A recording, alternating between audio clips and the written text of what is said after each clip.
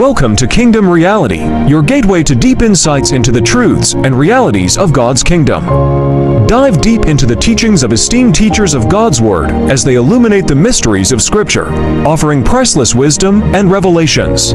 Our channel serves as a beacon of enlightenment, guiding seekers on a transformative journey towards understanding the essence of divine truth and purpose. Join us as we explore the depths of spiritual reality and embark on a quest for genuine understanding and spiritual growth, revealing kingdom realities. Embark on a journey to claim new spiritual territories. In Taking Over Territories, Apostle Joshua Selman reveals strategies for expanding God's kingdom. Learn how to navigate spiritual landscapes with divine guidance and wisdom.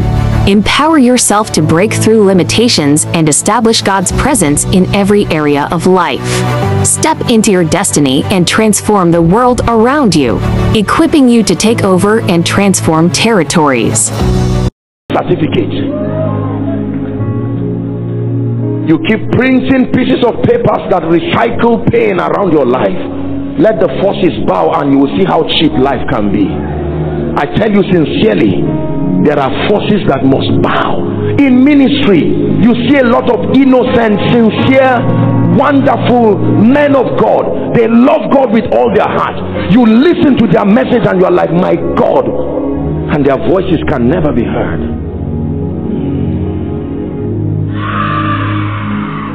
Listen to me. You must trust God for the grace that subdues territories by understanding the warfare dimension. It's not just random careless prayer, an exact spiritual legislature with intelligence. You pave the way and ride triumphantly in the day. You come out and people say, what is all this? Why are you rising like this? But it's not fair.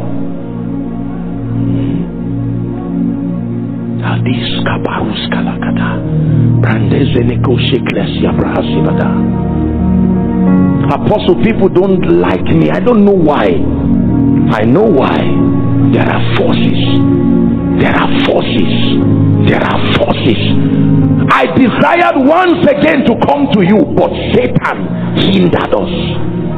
Your favor desired once again to come, but Satan hindered us. Psalm 66 verse 3. There is a dimension, the warfare dimension. When I say warfare, I understand it's been abused here and there. People say all kinds of things in the name of warfare. Psalm 66 and verse 3. Say unto God, how terrible art thou in thy ways. Through the greatness of thy power shall thy enemies submit themselves to you. Listen. The nation of Israel in Egypt is a lesson we must learn. Pharaoh was only a figurehead. Watch this. Do you know that everywhere the plague struck was a mystery because they were controlling powers? But let me choose one of them. The Bible says, do you know how the sea became blood? Let me tell you. Look up. The Bible says that Moses stretched forth his rod. Watch this. And the fish of the sea died. Not fishes. The fish, one fish died, and his blood turned a whole Nile to become red. Is that a fish?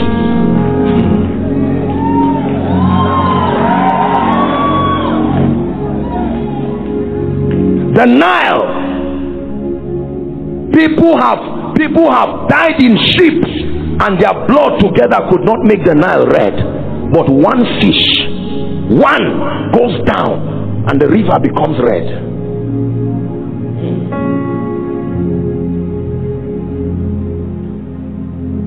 My brothers and my sisters, this world is more than what we see. It's more than what your news tells you. Champions are also warriors. Champions are fighters. Champions are winners. Champions are men who know how to stand upon their words like Habakkuk. Someone needs to stop giving excuses. this night and stand up and say, no, whatever grace was upon Pastor Shola in this house, I receive it. It's time to shake up this nonsense. Otherwise you will sit forever and no job will come. My uncle said, I'm just waiting for my uncle to come back from Brazil. It's been slow. You will be disappointed, except those spirits are not there. Let me tell you this, God is called the father of spirits. It's because you have pegged your miracle to an uncle. Let God choose the actors, you manage the spirits.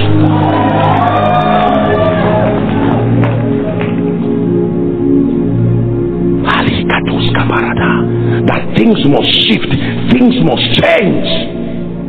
Number two, let's end. The time is gone. The power of faith. The second way we possess territories, by the power of faith. Hebrews chapter 11 and verse 33.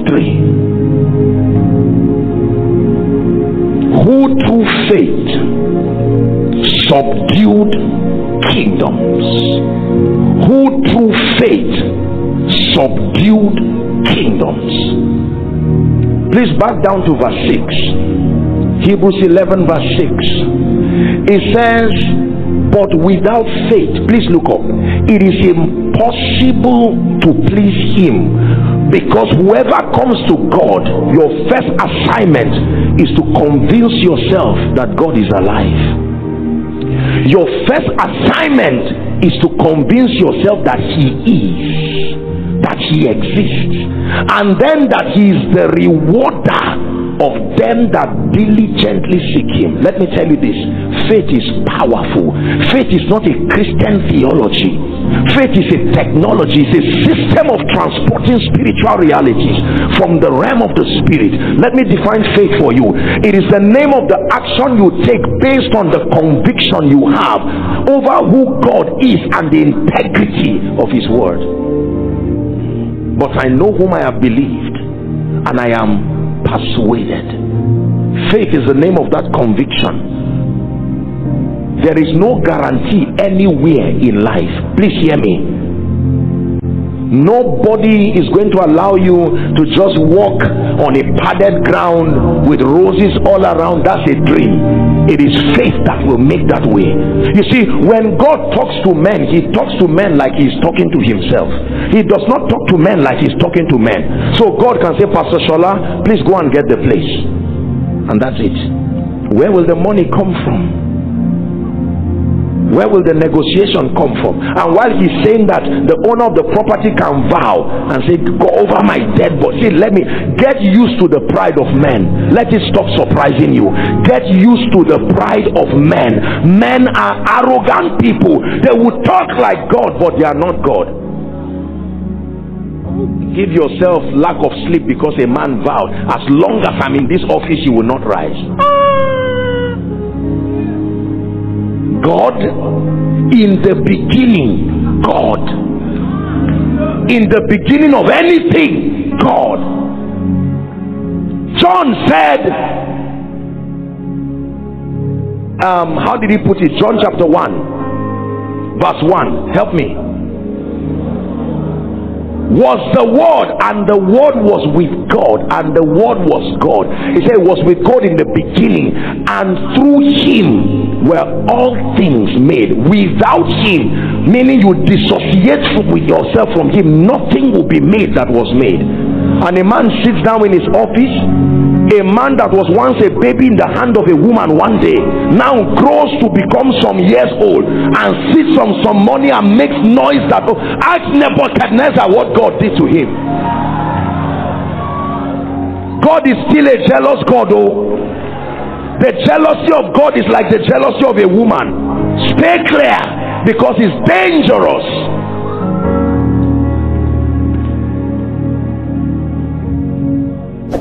Elijah threatened the king, and Jezebel carried her jealousy and said, Elijah, you threatened my husband. Let me show you what a jealous wife can do. I will take your head. The prophet had to run away, not pray. The prophet never fought Jezebel. He fought prophets, but ran away from Jezebel. It is in that similitude that he says God is a jealous God. Who is that taking my place and speaking like me and it's not me.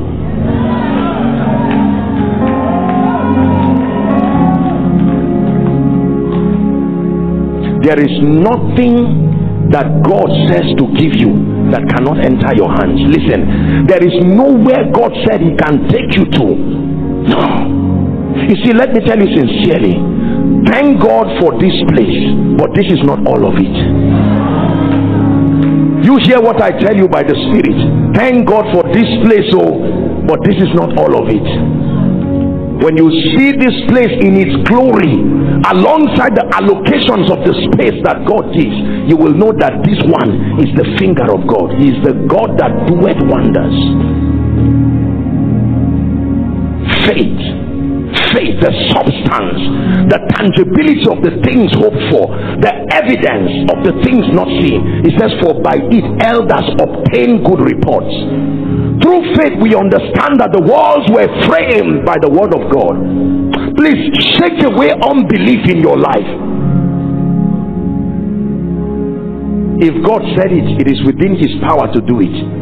Your assignment is to agree. Lord, I agree. Lord, I believe.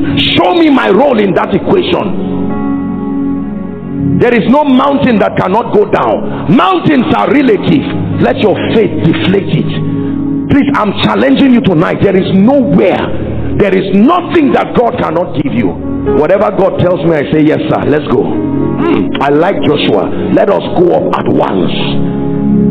At once. Caleb, let us go up at once. They said we were like grasshoppers. The people did not send them.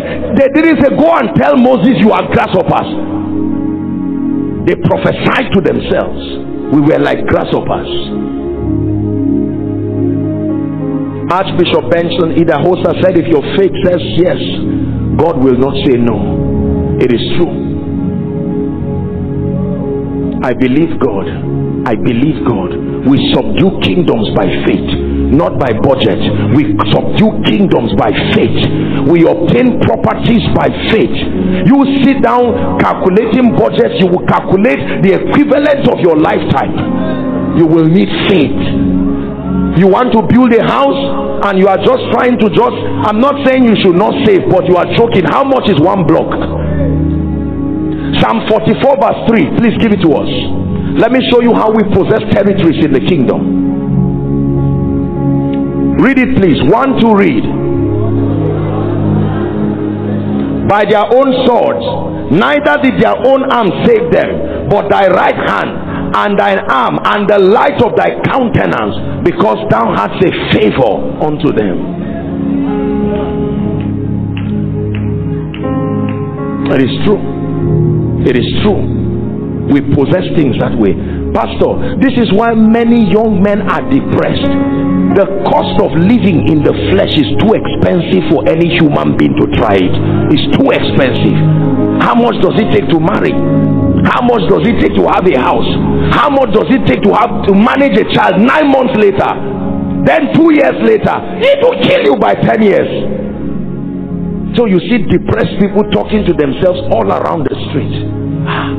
50 plus 70. No, I remove 5,000. And I say, sorry, it's not a wise way to live. I know whom I have believed. God is too honorable to dishonor me on earth. He loves me. He's jealous. He protects me. You have to believe that about God. When you come to God, believe that he exists. God is not a president of a country. He is the God Almighty. That's why spending time with God is very important. It will spiritualize your understanding. Sometimes this nonsense we continue listening to is what dampens our faith. On your way to the office, a ghastly motor accident. In your office, the threat of downsizing. You get to the market, the price of things.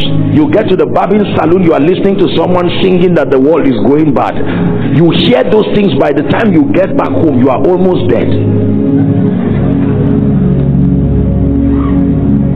So you create your own atmosphere for the sake of your destiny. You refuse. I choose God. I choose victory. I choose my perspective about the world.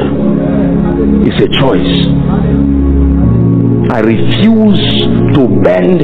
A reporter cannot manipulate my understanding. I honor him as a newscaster and has a newscaster, but no, there is a God in heaven. There is a God in heaven. I feel sorry about the plane crash that happened somewhere around the world, but I still believe that I remain above. I feel sorry about the tragedy happening, the plagues here and there. I feel sad and I'm sympathetic to them, but that's not enough to manipulate my consciousness that God is alive, He is mighty. Did He not say 1,000 shall fall by my side and 10,000 by my right side? He didn't ask me to laugh at those falling, but He didn't ask me to stop trusting Him either. I trust Him. We're about to pray. I came tonight to shake your faith.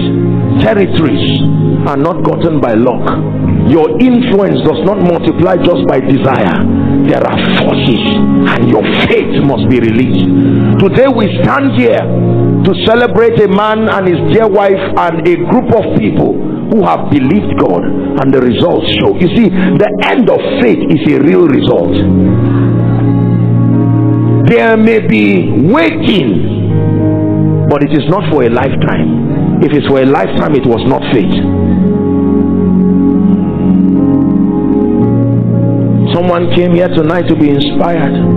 While you watched Pastor Nathaniel minister, you sat down there in the congregation and said, Lord, but you also told me that my voice will go to the nations. Wishing is not the way you get it. Asking people to sing your songs is not the way you get it. You clear the powers. Lord, you told me, just like Pastor Shola, that I will rise to become a great man of God. Why is it that people do not want to hear me? The spirits in Gadara say, we can leave the man but spare us the territory. Notice that the first sets of people to be affected when the spirit went away was the finance, the business people. They entered pigs and the people lost immediately. And when they lost, they said, leave, leave. You are causing. That means it was the same spirit that empowered the economy of the place.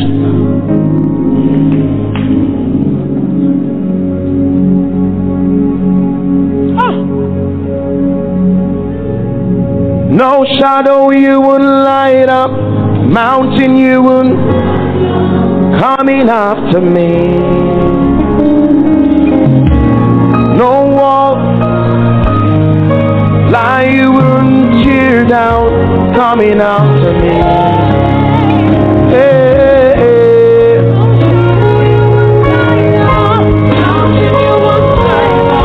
Coming after me.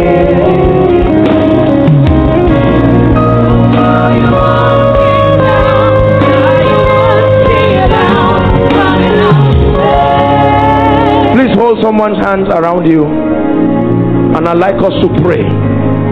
You are going to declare. The Bible says, declare ye that ye mightest be justified. You are going to declare that it's a new season and no force.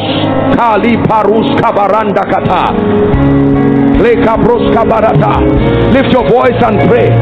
Make decrees in the realm of the spirit.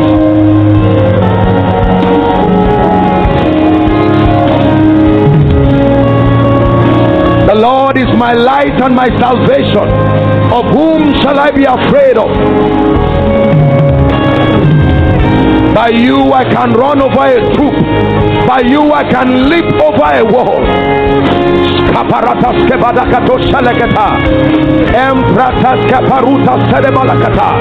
My influence remains multiplied, no going down. In the name of Jesus. Is someone praying? Grace for territory. Grace for territory.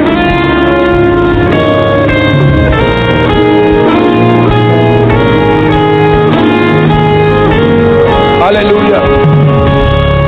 Prayer point number 2, that in the name of Jesus, that every name that is not of Christ and every ordinance that is not of the Christ that attempts to wrestle prophecy in my life. I war a good warfare with the prophecy that has been given to me. Lift your voice and dislodge every power, every installation of hell over your ministry, over your destiny.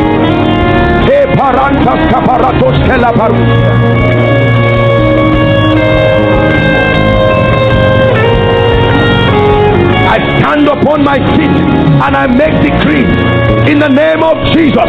I speak over the spiritual climate of my destiny. Hear the word of the Lord. I break through obstacles. I break through controlling power. I declare the heavens are open. Open, open. Over your business, pray. Over your ministry, pray. Over your children. No tragedies, no coincidences that bring trouble. The rod of the wicked shall not rest upon the lot of the righteous, lest he dip his hands in iniquity. Household of David, pray.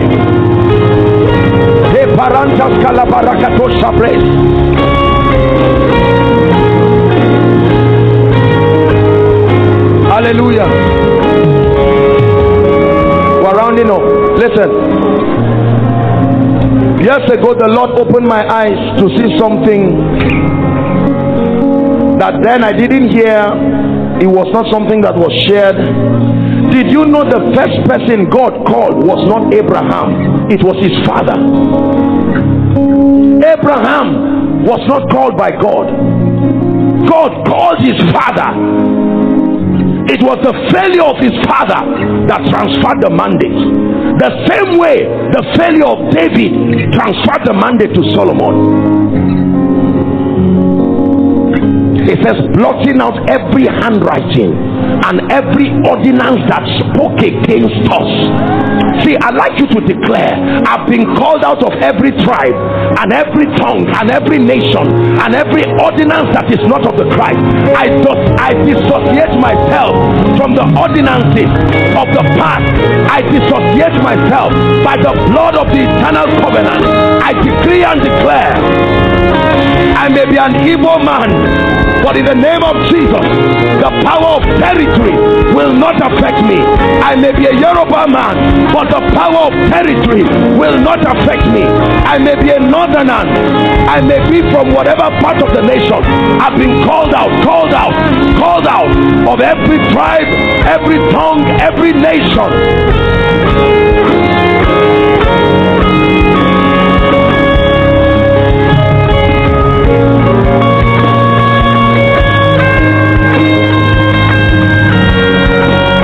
Hallelujah. Hallelujah.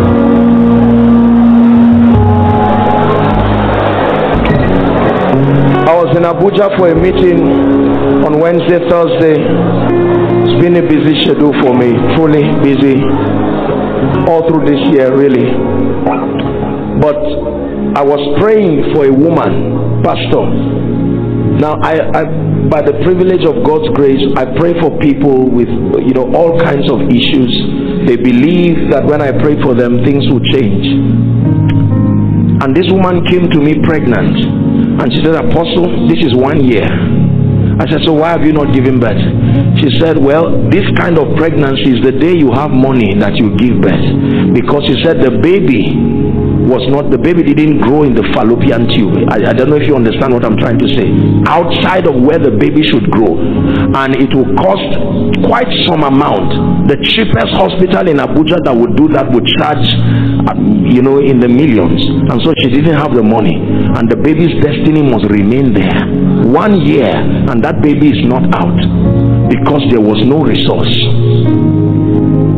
Was it not because one baby was born that other babies died? One. Moses is born, thousands die. Jesus is born, thousands die.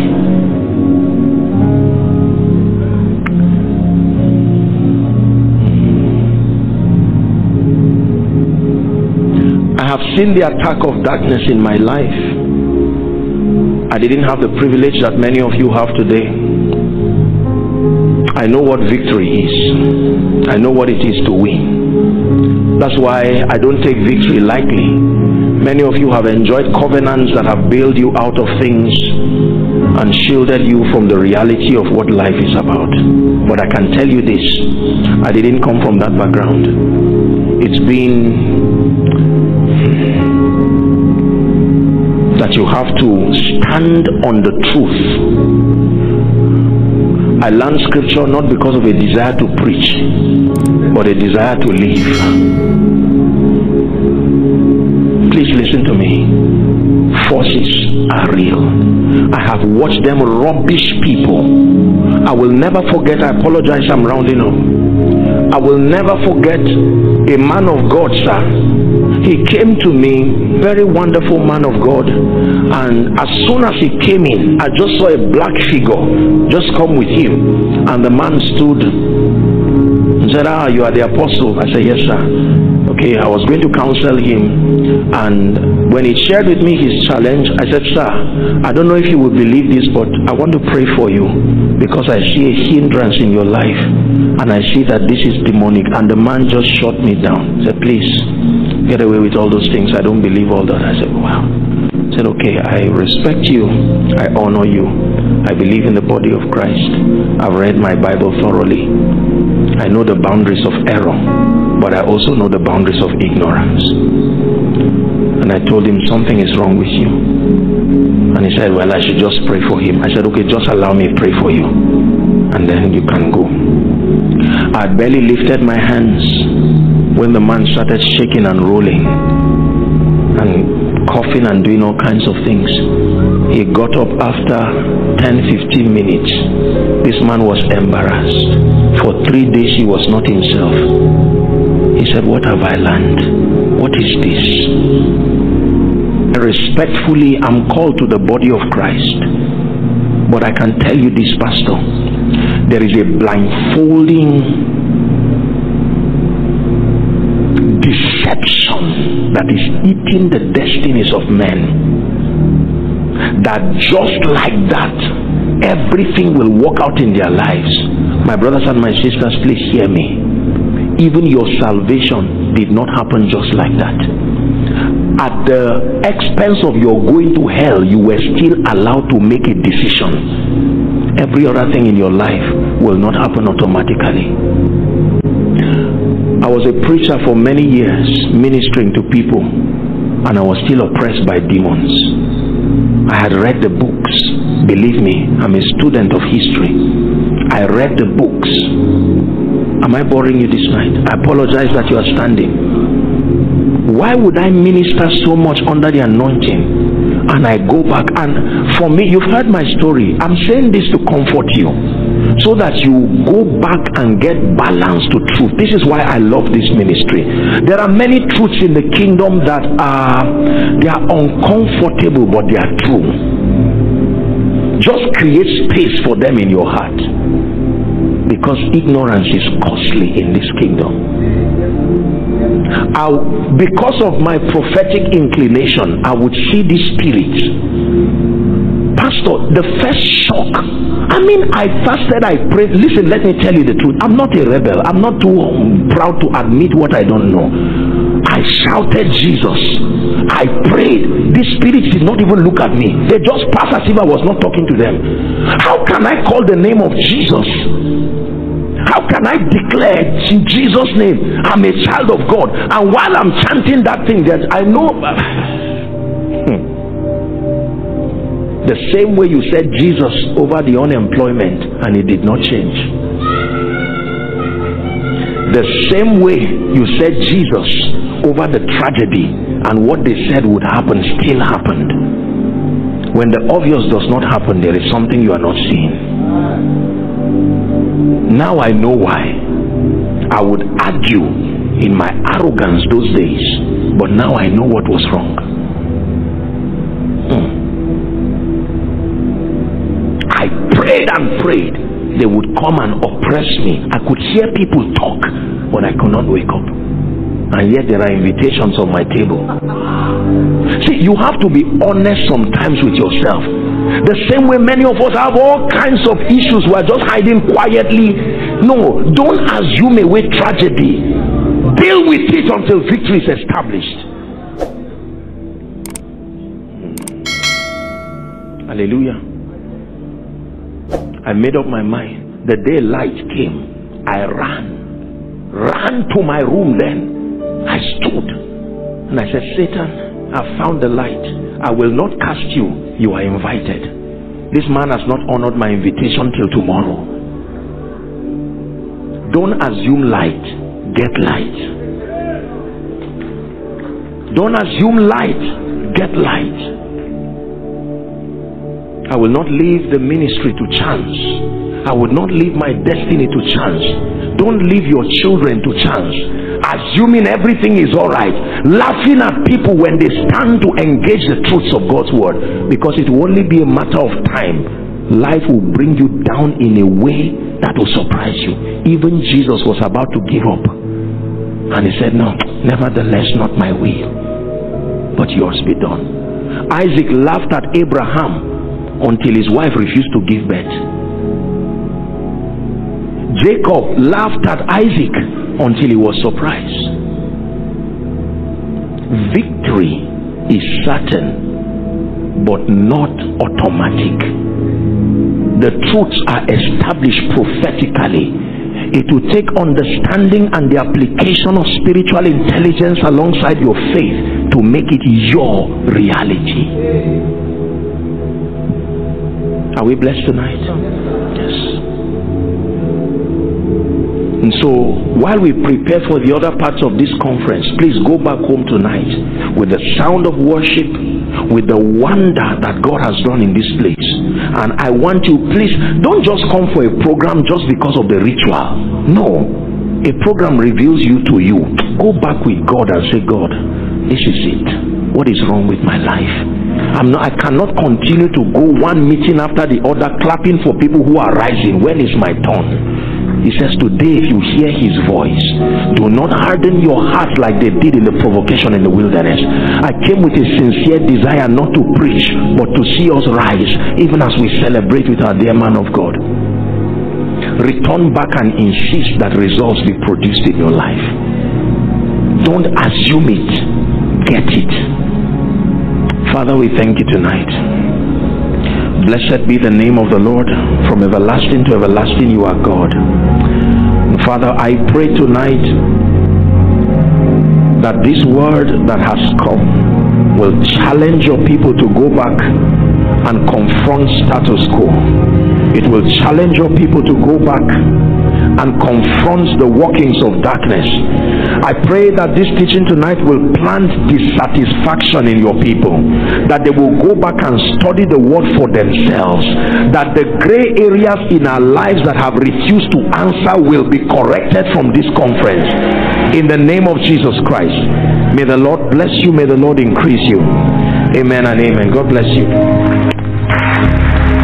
Have you been touched by the message you just heard and you want to give your life to Jesus, or you want to rededicate your life to Jesus Christ as your Lord and Savior? Then say this short prayer. Lord, I admit I am a sinner. I need and want your forgiveness. I accept your death as the penalty for my sin, and recognize that your mercy and grace is a gift you offer to me because of your great love, not based on anything I have done. Cleanse me and make me your child. May faithfully receive you into my heart as the Son of God and as Savior and Lord of my life. From now on, help me live for you, with you in control. In your precious name, amen. Congratulations to you. If you have just said that prayer, you are now a child of God. Look around you for a Bible-believing church, and also ask Jesus to direct you to the church where you can continue to serve Him. Consider subscribing to this channel too, so that you'll keep learning the realities of God's kingdom. God bless you.